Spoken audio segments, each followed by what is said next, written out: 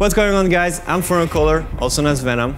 I'm a two-time World Cup trick shot champion, but also an APA League operator for Las Vegas. Today, we're going to talk about how to get you from a skill level 5 to a 6. Let's get right into it. Brian K. wrote us the following. Work on your kicks and banks. Make sure you do your best to not give your opponent ball in hand after a safety. I definitely agree to that. Granted, there's a lot more that's going to come into play for you to go from a 5 to a 6 than just banking kicks, but it is definitely something we need to cover because, in my opinion, a lot of those players, they sort of have an understanding of how it works, but they don't have the full details. So let's really look into how to kick and banks. First off, let's define what a kick and what a bank is. So a kick is when you shoot the cue ball, one rail, and then it's going to go and make an object ball. A bank is when you shoot the cue ball into an object ball, and then it's going to make it in the pocket. So now that we've defined the terms, how does this work? So I like the mirror image system. Granted, there's many more systems. I've done a lot of tutorials in that in the past. We've done a bunch of them with Pool Docs. So if you want to look in my YouTube channel, you have much more in-depth tutorials as far as kicking and banking. And you guys are more than welcome to go and expand your horizon on it. So the mirror image system, pretty much the easiest one to explain. It's very instinctive.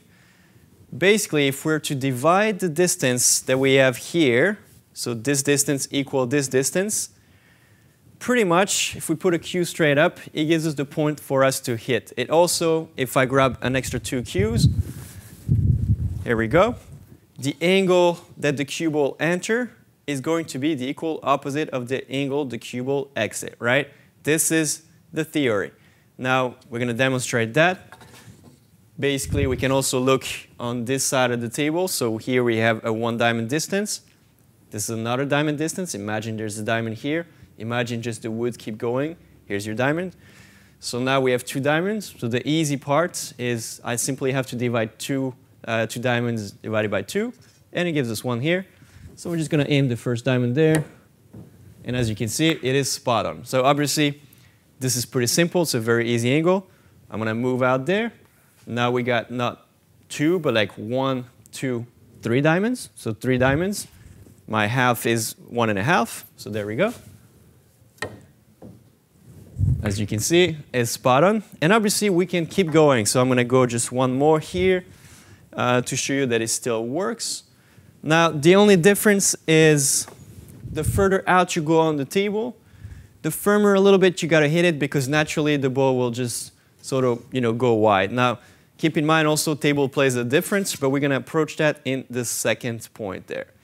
Right, so there we go. So we have 1 diamond, so 1 diamond distance, 2 diamond. Again, if you remember, the pocket counts as a diamond here. So 1, 2, 3, 4, 5, and 6. Okay? So 6 divided by 2 is 3. 1, 2, 3. Here we go. This is my 3. So again, I'm going to hit this a little firmer than I've been doing there before, but it should work pretty much dead on.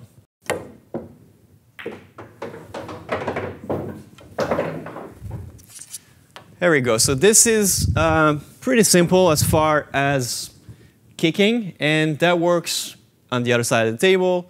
That works a little bit everywhere. Remember, it's just the entrance angle is the equal opposite of the exit angle. Now, banking is pretty much the same. So if I were to set up a ball here, for example, right, this angle that I'm going to get started with is going to be the angle I'm going to get at the exit. So again, here, pretty simple. Right, so you can't miss it. Now, the wider the angle becomes, the more it becomes sort of a problem, right? So you got to make sure you kind of see it. This one should be right on as well. There we go. So now that you know that it works both for kicking and banking, it's all nice and easy because the 2 balls are on the same line. What if this cue ball, for example, is up here? Or what if this ball is up there, right? So let's start with the 5 ball being there, for example. All right, so this one, it takes a little getting used to it, but once you understand the concept, it works pretty well as well. So by now you know that you need a horizontal line and then divide the angle to make it easy. So let's say we had this line, right? Okay. So this is my horizontal line. It's got to be pretty close to actually good. Then you pretty much have to go backward a little bit, and you got to find the projection of your cue ball into this line. Now, if the angle is small, projection is going to be very narrow. It's going to be very easy. Now, the more the angle is out, the more the angle is big, the more complicated it's going to be for you to find a projection. So in this case here, we have that.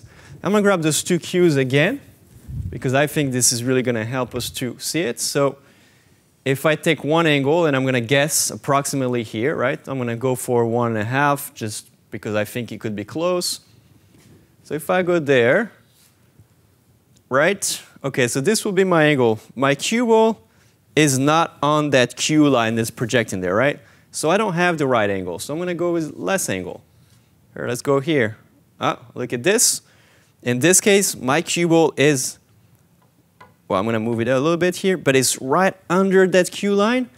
So if I took the cue ball at the intersection here, that would have worked. So my cue ball being here, it's projected in front into the horizontal line, and here we go. So we have our point as far as the kicking go. All right, so I didn't touch it, living there. I know where my point is. I'm going to move those two cues out of the way. And here we go. We're just going to hit it.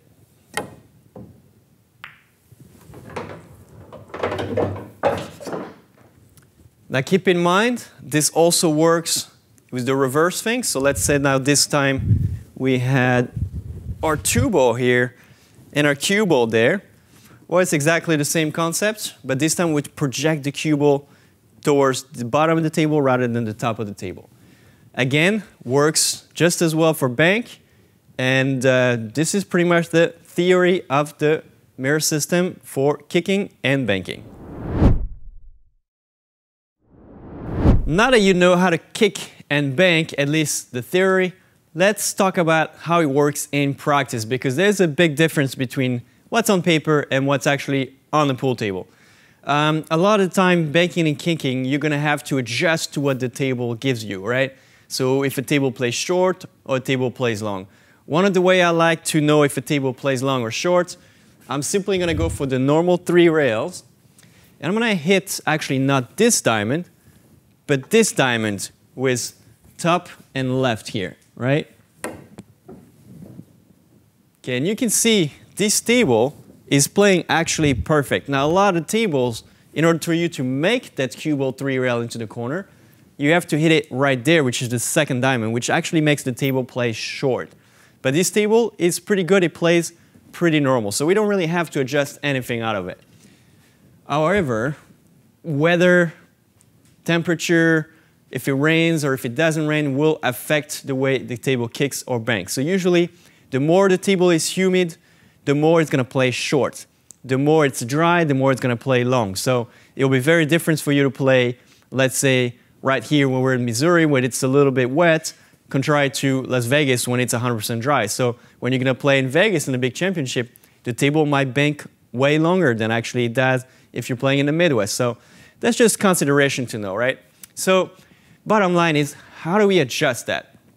Well, so if we go here, and we're going to start, with a decent bank like this. Actually, let's go exactly here so we know this is our aiming point, right? So as now, we're going to shoot it again as a guideline here. If I shoot this one, standard speed, I'm going to make it. I know there's not a big deal, right?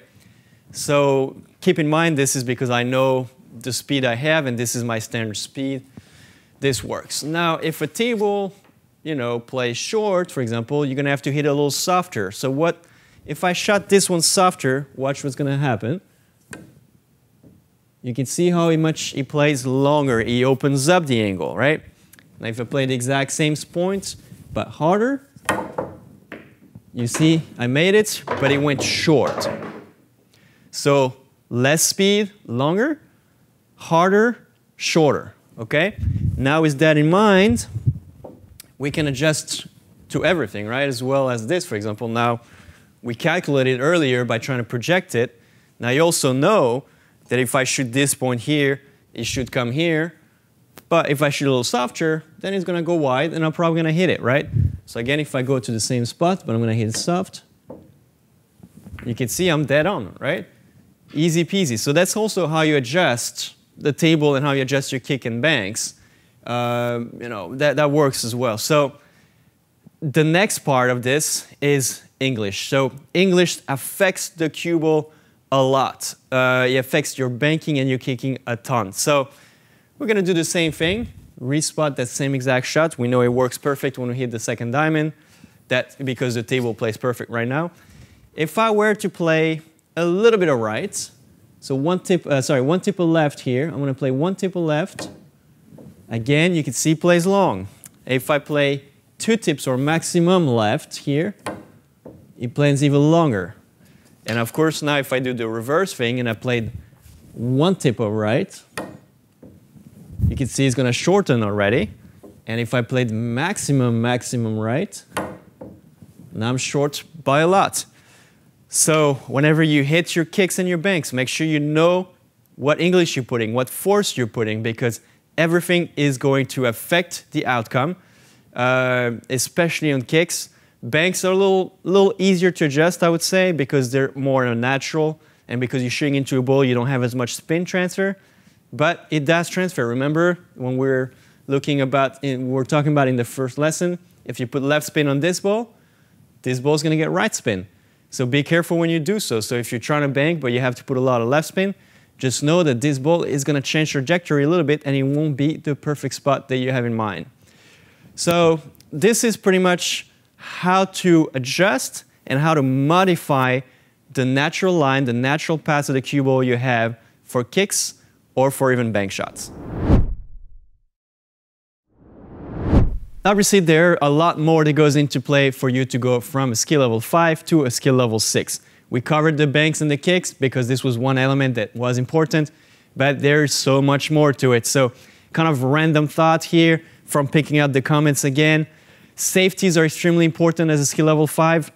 100% true, because you simply can't run out every table, you can't run out every layout as a 5. So if there's a complicated shot, you got to play the right safety, play the right time, and it's really part of the game.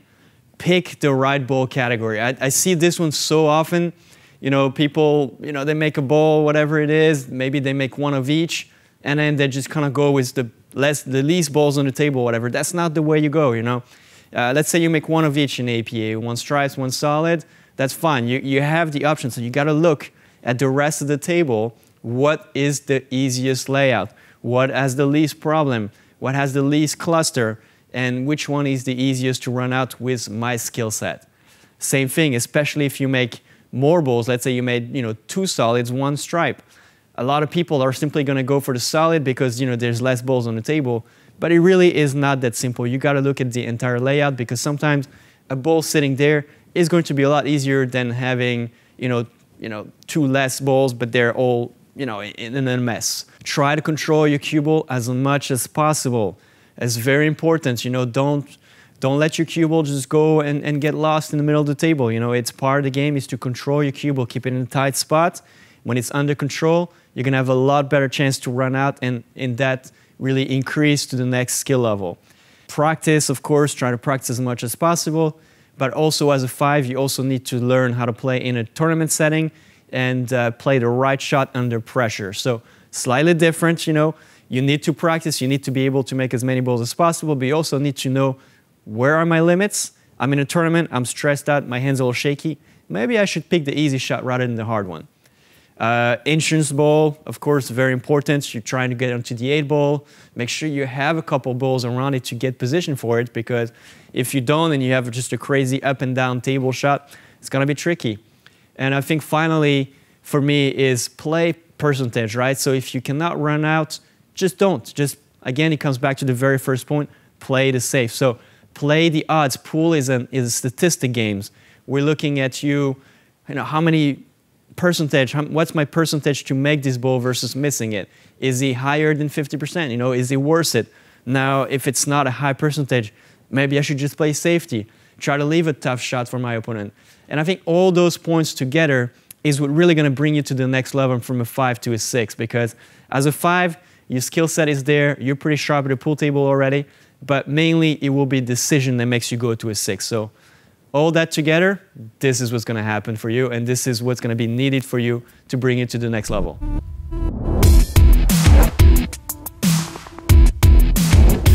To conclude this lesson, we got another drill for you, and because the theme was bank and kicks, I figured I'll give you guys a little bank drill here. It's pretty simple, but it doesn't hurt to do it from time to time, and it kind of helps your game for banking. So the setup, I got the 1 ball here crossing at the diamond and the diamond, then the 2 ball, I'll set it up 2, 1 diamond.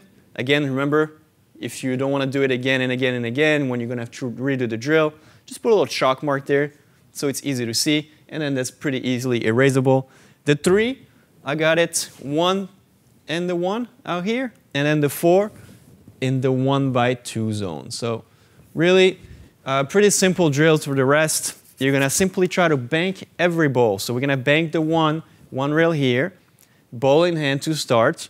Then we're going to take the ball in hand back, ball in hand again behind that middle line here, bank the 2.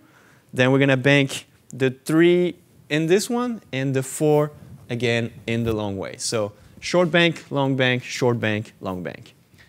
There we go.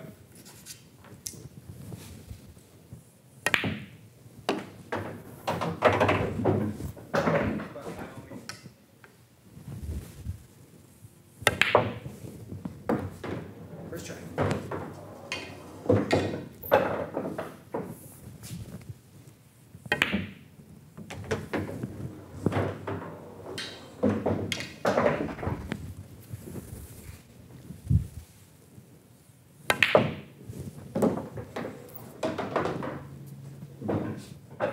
That's it for today, guys. Thanks for watching, and thanks again for giving us all those comments. Now, obviously, there's a lot more that goes from going to 5 to 6. It's not the easy one. It's very difficult. A lot of people get stuck at their skill level 5 for a long time. But if I got to take one word out of it, it's consistency. So get consistent, try your best, and it's going to work.